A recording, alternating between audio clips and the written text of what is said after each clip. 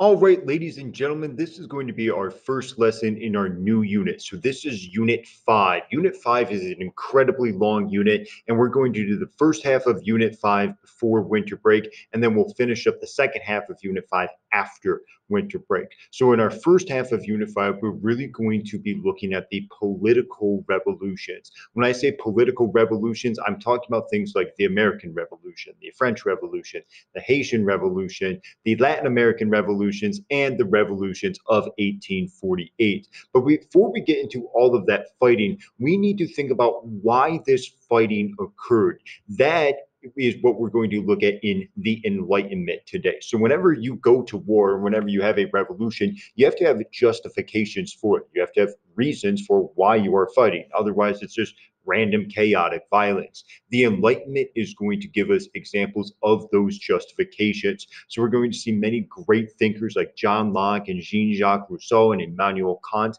and we are going to at least get into the very basics of their thinking. Obviously, all of these guys are authors and academics, or were authors and academics, and they have many, many writings. And we could spend one entire class just on John Locke. We could spend the entire year on Locke or Kant or Rousseau. But today we're just going over the kind of the brief summary or brief introduction to their ideas. Now, one question or one thought I at least want to bring up is this idea of strong government versus weak government. And when I say strong and weak, I don't mean those subjectively. Oftentimes we associate strong as a good thing and weak as a bad thing, but I'm not saying that. I'm saying strong as one type of government and weak as a different type of government. A strong government is kind of the governments that we've seen throughout world history so far. These are governments who have a lot of power and a lot of control and collect a lot of taxes and have exercise their power over the people. Think the Song Dynasty or the Abbasid Caliphate or anything from Unit 1 and 3. We talked about how all of these societies centralize their power. But now going forth, we'll see weak governments. Weak governments are governments that don't have as much power. They don't have as many taxes. They're not as strong. They don't have as many rules and regulations. And that might sound bad, but what a weak government means, or at least it's supposed to mean in theory, is that you have a stronger population. So if the government is very weak, then the people have more strength. The people like you and me who are not working for the government, not in the government bureaucracy, hopefully would have more freedom and fewer taxes, and we would be able to use our own ingenuity in order to push society forward instead of relying on the government. So we'll see many challenges to these strong governments with the Enlightenment. And so keep in mind which one is preferable to you. Would you rather have this strong government that takes care of things but may raise your taxes and limit your freedom, or a weaker government that maybe isn't able to take care of everything but allows you to have a little more freedom and fewer taxes? Ultimately, you have to make that decision once you become 18 and start voting, because you will be voting against a strong versus a weaker government. Let's go ahead and look at our essential questions here. So we're just going to focus on the first two. I'm not even going to list the number 3 and 4 yet. Number 1 is, what are the causes and effects of the political and social revolutions during this time period? We're really looking at the causes in this lecture. What caused these political revolutions to occur? Especially, we're stepping into the mind. What are the motivations? What are the justifications behind these revolutions? We're not really looking at so much what was the military reason for this or the more practical reason for these revolutions. Number 2 is, why did nationalism begin to rise, and what were the positive and negative effects of this new way of organizing societies? We're going to see that in the Enlightenment causes people to think about the way in which they organize a society. Eventually, we're going to see that many of these Enlightenment philosophers promote nationalism. So throughout this unit, we'll talk about what nationalism is and what are the good things and bad things about nationalism.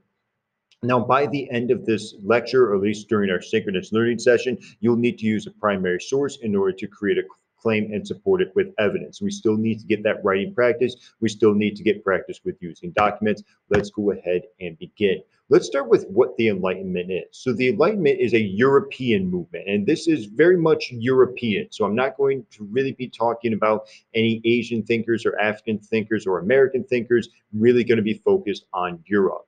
From 1600 to 1800, that sought to remake society by emphasizing reason over tradition. So think about the ways in which society was organized in Europe. You had a king, right? That king had a whole lot of power. We went over that in Unit 3, and that king pretty much ruled over a few nobles, and then 90% of the population were really poor serfs. And the reason the king had that rule, had that power, was because that's the way it always was. That was just a traditional way to rule. And because God was the one who told the king that he would be able to rule. On top of that, most serfs were not educated. And there was this common belief that the king was king because he was smarter than everyone else. And why was he smarter than everyone else? Well, he was just born smarter than everyone else. I mean, he was chosen by God to be king, so God was going to make him more intelligent than all of the other serfs. These Enlightenment thinkers switched that. They completely flipped around, and they start to promote individualism. That's not the king who's important, but the individual, like you and me, who are important. Freedom. We shouldn't be controlled by a king in order to protect our society. We should have the freedom to do whatever it is that we want to do. And self-determination. We should be able to determine what kind of society do we want to live in. Do we want a king? And if we want a king, what kind of king do we want to have? We should be the ones to determine that.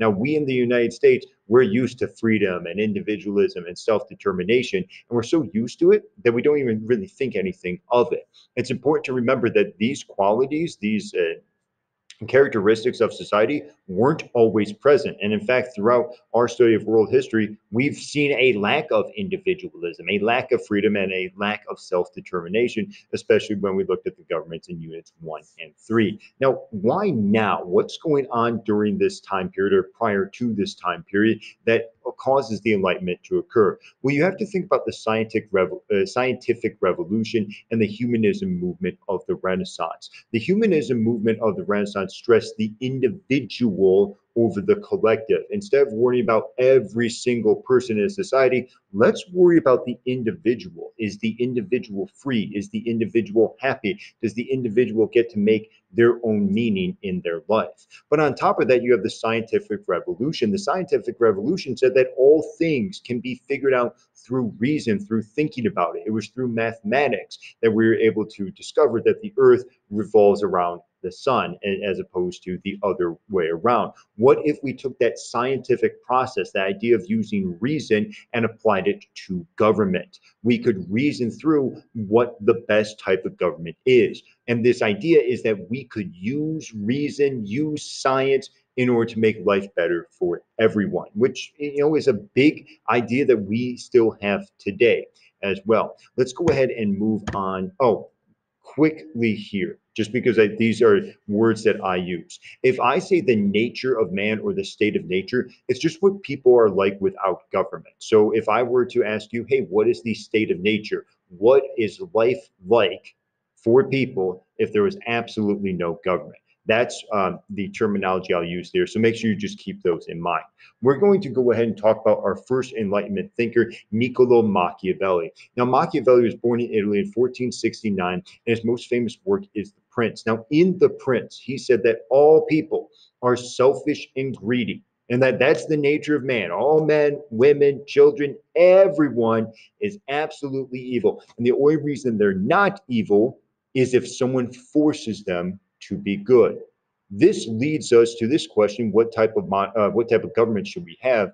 A monarchy, of course, because if we had a democracy or a republic where the people get to make their own decision, well, that would be chaotic. Everyone is so selfish and greedy and evil that we would never have a society. So we need to have a strong monarchy, an authoritarian strongman to put everyone in line and put everyone in order. We actually see this in our society, not necessarily the United States, but our global society today. Not that there's an introduction of kings and queens, but that there are authoritarian strongmen strongmen. People are so worried about the chaos of society. People are so worried about their neighbors being selfish and greedy and evil and riots and all of that, that they're willing to give all their power to a monarch, to an authoritarian strongman in order to have more security. And Niccolo Machiavelli said, yeah, that's a good thing. We want to have a secure society because the purpose of government is to protect our nation, both from outside invaders and from within our internal enemies.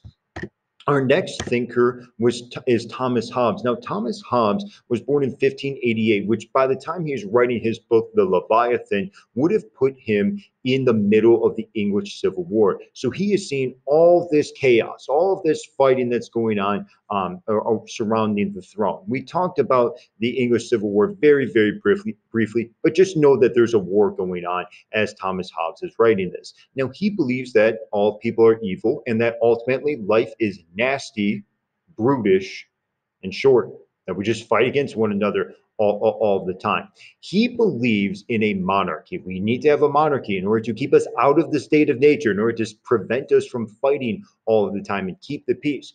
However, one major difference that we need to note here is that Hobbes believes that the legitimacy of the ruler comes not from God, but from the people. It comes not from above, but below. And that is the terminology I'll be using throughout this lecture. Above is God, above is religion, below is the people. He believes that the people should be able to choose who their monarch is. This is incredibly different than what was going on in Europe and incredibly important for us. This is the first time that someone has said, hey, the people should be the ones to get the decision, not some sort of God up there who's saying that this person gets to be king. This, as you can probably start to see, is the beginning of us here in the United States having the power to elect our own president. The fact that the president does not get his power from the fact that God gave it to him, but he gets it from below. The reason he's legitimately the president, he or she is legitimately president, is because the people chose that person to be president. That's a very important part of Hobbes's philosophy here. And as we go on, we'll see more and more of the Enlightenment philosophers saying or justifying that people should be able to make the decision and that legitimacy in government should not come from above, but from below. Now, our next thinker is a big one for the United States, John Locke. John Locke wrote the two treatises of government in 1690. And as you can see right here, he says that governments are supposed to protect life, liberty, and property. That sounds a lot like what's in the United States founding documents of life, liberty, and the pursuit of happiness, as seen in the Declaration of Independence. Thomas Jefferson wrote the Declaration of Independence and plagiarized Locke. He didn't cite a source or anything like that, but he used life, liberty, and when that went, I can't just use property because Locke already used that, and so just use pursuit of happiness. So clearly Locke is incredibly important. What is Locke saying? Well, Locke is pointing out that most people are peaceful. They could be violent, but most people are peaceful. He also believes in this idea of tabula rasa, which literally translates to blank slate. Now, in order to understand tabula rasa, let's take a step back. As I said previously in this lecture, there was this idea that the king was really, really smart because God made him really smart, and all the serfs were really, really dumb because God made them really, really dumb. Locke says, no, no, no, no. That's not how all this works.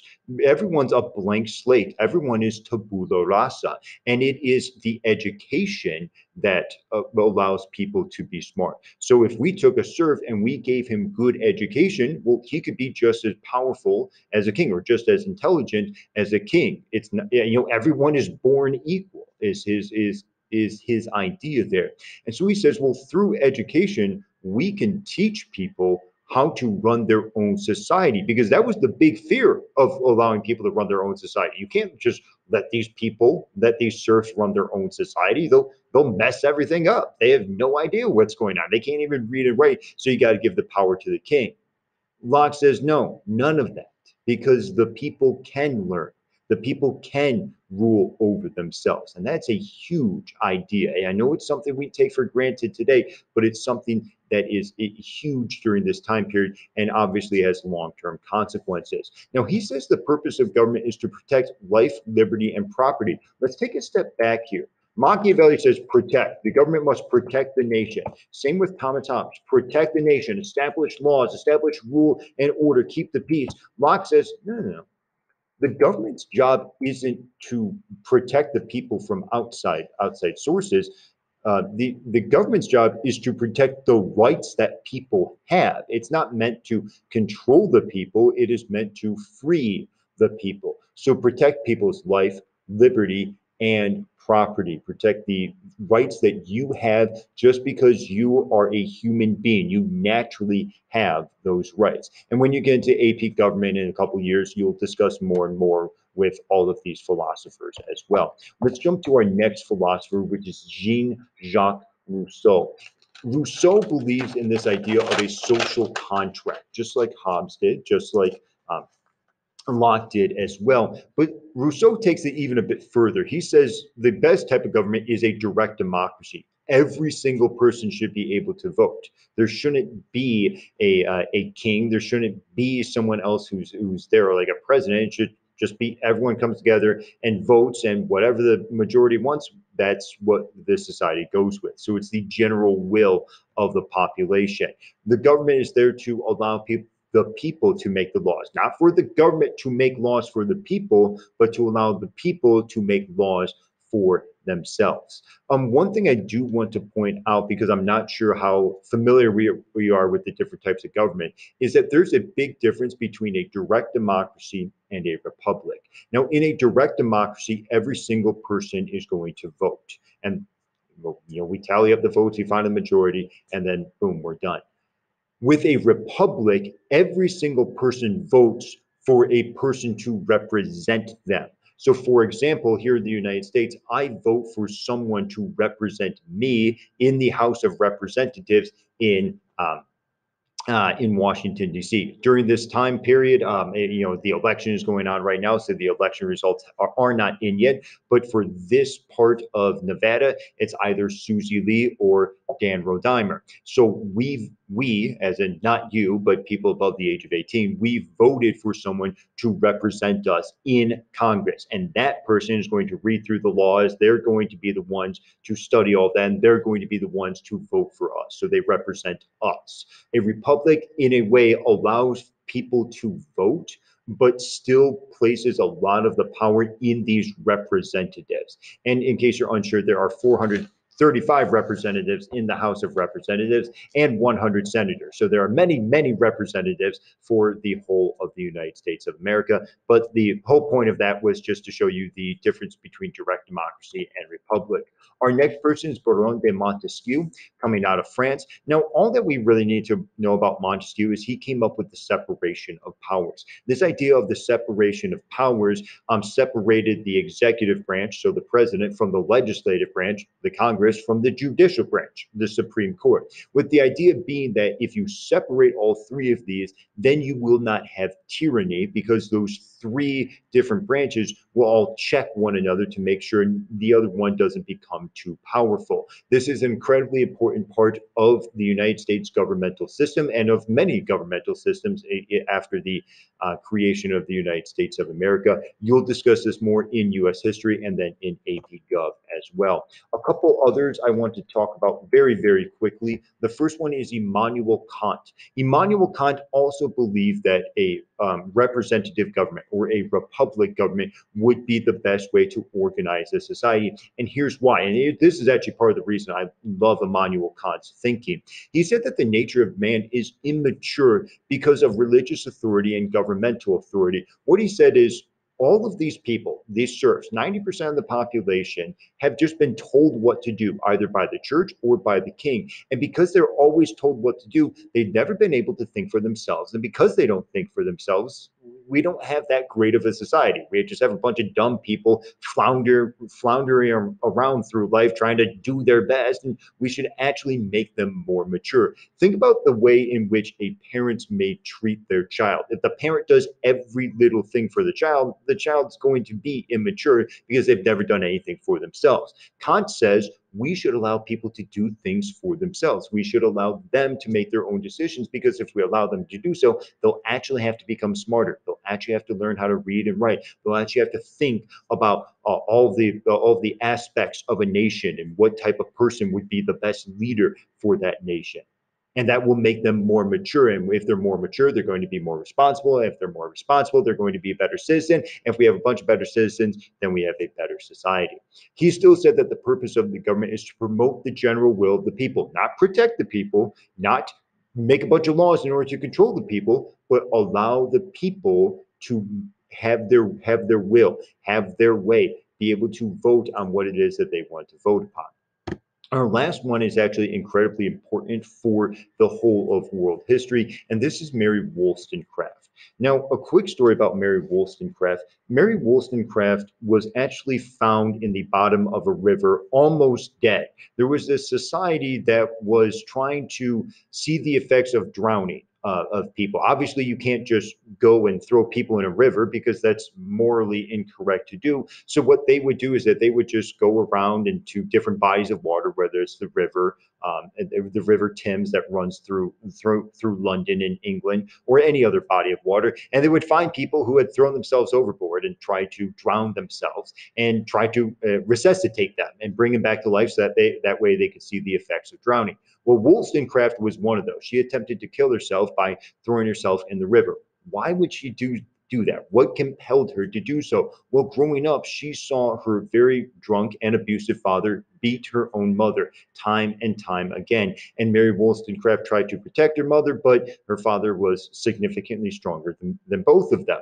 And so this started Mary Wollstonecraft down this path where she was very upset about a woman's place in society. And she said, well, look, we have all these Enlightenment thinkers like Rousseau and Locke and Hobbes, and all of them are saying that people are born equal, and that tabula rasa, if we just educate people, they will become better, and that the people should be able to make decisions. But when these guys say the people, they don't mean women, they mean men. Even Rousseau, who believes in direct democracy, still stated that women should be educated in order to be useful to men. So Mary Wollstonecraft says, look, when women don't receive the same education as men, they're going to be slaves to men. And that's the term that she used. She said women are slaves to men because they haven't had an opportunity to educate themselves. And because they haven't educated themselves, they have to rely on men in order to make a living, in order to stay alive.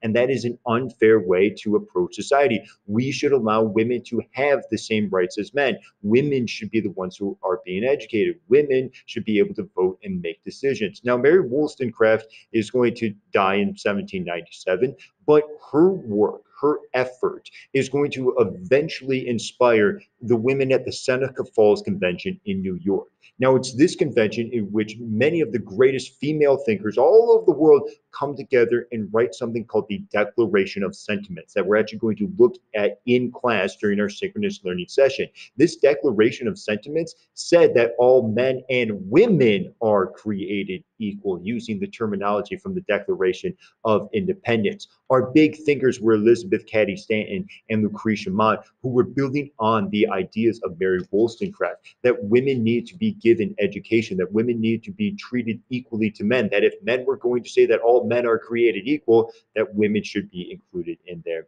as well. So overall, I know this is a lot of information, but overall, what you need to get from this is that all of these Enlightenment thinkers provide reasons and justifications for the political revolutions that we're going to see in subsequent lectures. These challenge the traditional power structures that were already in play. So those kings and queens that we looked at in Unit 3 who have all that power is going to be challenged by regular, everyday, normal people. And gone are the monarchies, and instituted are democracies and republics. We'll continue this discussion in our subsequent lectures. Our next lecture will be on the American Revolution.